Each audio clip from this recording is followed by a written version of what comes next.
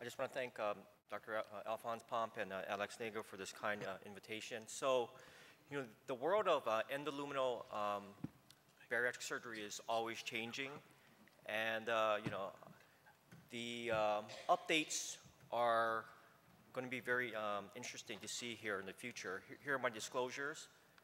We will not be talking about any devices from these two companies. So the key thing we want to look at for endoscopic bariatric surgery are the primary endoluminal procedures that we do today, the revisional endoluminal procedures that we can do today, and also some new technology. And I think the key thing here is new technology, and I think we're going to change the way we think of weight loss surgery in the future.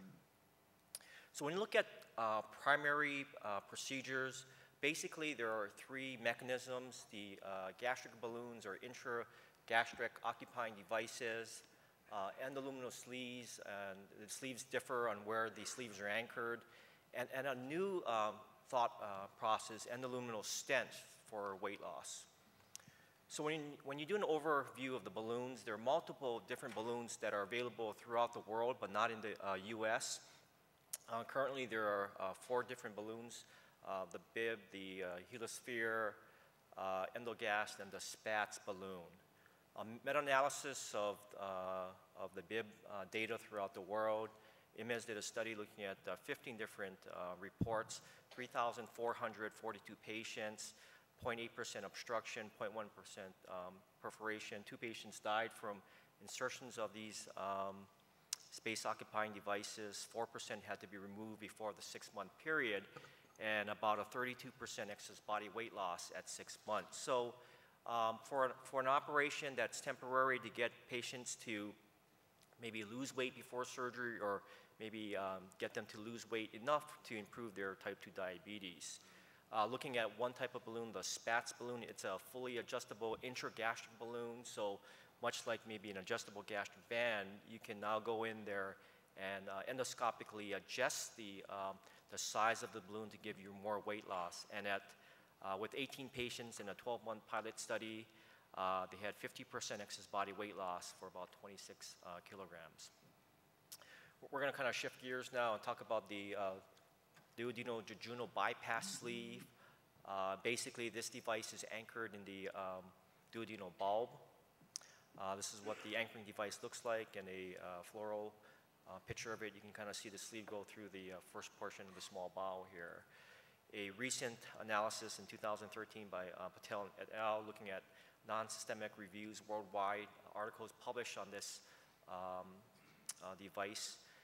Most studies used a 12-week excess weight loss as their primary outcome measures, and results ranging from published studies throughout the world from 11.9% to about 23.6%. One study had follow-up at 52 weeks looking at excess weight loss at 47% excess weight loss. Another study here in 2013, 17 obese patients with type 2 diabetes received the duodenal jejunal bypass sleeve, and at 24 weeks after implantation, the average weight loss was 12.7 kilograms.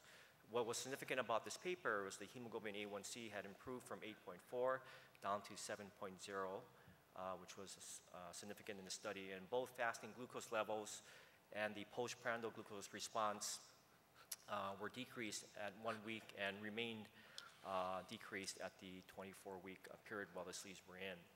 So we're seeing some evidence that maybe traditional non-surgical approaches can actually improve type 2 diabetes here. And these are other studies looking at the duodenal jejunal bypass sleeve within the last year. Now we're going to kind of shift our focus here. If you put a sleeve and bypass the duodenum into the first portion of the small bowel, what if you bypass the stomach and the first portion of the small bowel? Your results should hopefully be better here. Looking at the gastroduodenal jejunal bypass sleeve, prospective single trial study was undertaken. The device was used as a unique gastroduodenal jejunal bypass sleeve secured to the esophageal gastric junction with endoscopic and laparoscopic techniques, and it was designed to create an endoluminal gastroduodenal jejunal bypass. And the endpoints were safety and adverse events, percentage excess body weight loss, changes in comorbidities, and the change in hemoglobin A1C. From February 2008 to 2010, 24 patients were enrolled. 22 patients had the device in for the entire time. 17 patients maintained the device for the 12-week trial. The excess body weight loss at 12 weeks was 39.7%. 7 patients with preoperative type 2 diabetes all had normal blood glucose levels throughout the trial, and none required their anti-hypoglycemic or hyperglycemic medications throughout the trial. All 4 patients with elevated hemoglobin A1Cs had normal levels or had improvement at the end of the trial, and no patient safety complications were reported, and no adverse effects were really reported except for nausea, and those all improved after the endoscopic devices were removed. Now we're going to kind of shift gears from the sleeves and talk about something called an endoluminal stent. So, much of us today who are doing sleeve gastrectomies are looking at stenting to help us with some horrific problems that we can see after sleeve gastrectomy. But now, a surgeon named Randall Baker from Michigan came up with a device that looks like an endoluminal stent. It's called a full sense device. And basically what it is it looks like an upside-down funnel. It's placed in the esophagus. It's secured into the gastric wall by suturing it in place, both endoscopically and laparoscopically. The first trials were done with laparoscopic suturing of the stent in place. The new devices are now actually placed inside the distal esophagus and proximal stomach and actually endoscopically sutured in place. Here's a laparoscopic view of the device, and you can see it kind of increases the fundus and keeps it opened up there. So how does this stent device work? But basically, it puts pressure on the distal esophagus and proximal stomach, causing satiety and resulting weight loss. The device evokes a neurohormone or humoral response associated with fullness and augments and amplifies normal filling cessation of the stomach. I think the main advantages of the device is it's reversible, can be placed with minimally invasive endoscopic techniques, and it can be maintained in the G junction and maintain the G junction function. So this is a very interesting trial. So I just actually talked to the surgeons who actually did this trial about an hour ago, and their update on this trial, they had 15 patients enrolled in this trial, and at about 6 months or 27 weeks, they had 74.9% excess body weight loss. So that is a remarkable number. If you look at gastric bypass and sleeve gastrectomy, it will compete with that operation here in the near future. They have since then done a crossover trial and a randomized prospective trial in patients, and those results are not out yet. Now we're going to change our focus now from primary endoluminal bariatric operations to endoluminal revisional surgery. At the ASMBS Emerging Technology and Procedures Committee group, we came out with a white paper and just got published. Basically, our statement is there are multiple methods of endoluminal intervention for weight regain that were reviewed throughout the world, ranging from injections of inert substances to suturing and clipping. The majority of the literature is limited to small case series.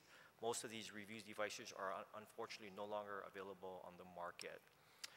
Endoluminal therapy represents an intriguing strategy for weight regain after room-wide gastric bypass, and the current and future technologies must be rigorously studied and improved in such that they offer long-term, durable, repeatable, and cost-effective solutions. With that statement, we're going to talk about a few things that are on the market today. So endoluminal revisional procedures probably is the one thing we really haven't conquered right now in surgery. There's a vast amount of research going on. When you look at injections with sodium morate, 4 large studies with really marginal results. Unfortunately, these injections have to be repeated, and basically the outcomes of the paper and conclusions are it can stabilize weight regain. What's off the market right now that has previously been on the market, StomaFix, Rose, and the Togo procedure. And fortunately, there is only one device that is left on the market right now that we still can study, the over-stitch device. So basically what it is an endoscopic suturing system. And what it is you use a scope with two channels. You place the device on the scope, and if you look at the end effector of the endoscope, it's a suturing arm that basically passes the suture back and forth, much like an endo stitch would pass the suture back and forth here. So you can endoscopically suture or reapproximate tissue back together here. So this device could be used for multiple purposes. Chris Thompson from Harvard looked at 22 patients. He did 11 outlet reductions and 11 outlet and pouch reductions with 6 patients having complications, which include stenosis, GI bleed, and retching. And at 3 months, he had 27.5-pound weight loss for 21.5% excess body weight loss. Another study that was presented here at SAGES last year, Dr. Galvalo and his colleagues from Brazil, 15 patients, status post-gastric bypass, underwent stoma reduction. At 12 months, he had 61% regained weight loss from this procedure and no complications. And this is one of Dr. Galvalo's video that he let me use for this talk here. So basically, he is coming down with the over-stitch device, this patient who's status post-gastric bypass. And what they're attempting to do is to do a stoma reduction by suturing. Basically, he places the suture on one side, and his goal is to get the stoma down to about 8 millimeters or less here on these reductions. And the cartoon picture on the left here shows that basically the device grabs the wall of the stomach on one side here. And you can see the before and after pictures of it. Here's the before and the after image here. You can see a dramatic reduction in the size of the stoma. And the last thing I want to talk about is the new technology that we're working on at The Ohio State University. We are actually undergoing a study called deep brain stimulation. So it's been around for many years. In neurosurgery, they use deep brain stimulation for patients with Parkinson's disease. So a neurosurgeon, Dr. Razai at Ohio State University, and our colleagues, Brad Needham and myself, were undergoing a study looking at 5 patients that are at least 2 years out with a body mass index of greater than 40 after having Roux-en-Y gastric bypass. The patients will be followed for 2 years, and the way it works is in your brain you have 3 areas that are responsible for appetite. The lateral hypothalamus is responsible for appetite. The ventral medial hypothalamus is responsible for satiety, and the nucleus accumbens is responsible for the reward sensation that you get when you eat high sweets or high-fat foods and sweets. So we're going to block the neural sensation to these patients so that they don't have the craving for high-fat foods and sweets. So it's undergoing right now. We're in active enrollment, and he is very confident. He's probably done about 1,000 deep brain simulations for Parkinson's disease. There is literature out in the neurosurgery world that this will work, and I'm very excited to be part of this study. And in conclusion, I think there are promising primary procedures on the horizon. Endoluminal revisional procedure for weight regain must be studied and improved such that we offer durable and cost-effective outcomes. Diabetes control may be the main target for these procedures, and I think neuromodulation with deep brain stimulation may change the way we treat obesity in the future. Thank you very much. Thank you. So, definitely endoluminal once we're sticking electrodes into your brain. I thought that was endoluminal because we go through the skull. Okay, no, I'm fine. Dean, I've seen you do things. You're an excellent endoscopist. How good do you have to be as an endoscopist to start deploying these duodenal, jejunal, or gastroduodenal tubes? So, you know, it's much like placing a stent. So if you have a lot of esophageal stenting, it's basically a guide wire over, and you place these sleeves over the guide wire. So with some training, surgeons who do a lot of endoscopy tend to have an easier time doing these procedures, but as surgeons, you folks can all do them. As Dr. Kakuta pointed out, people are thinking that maybe the restrictive procedures are not the best procedures we have.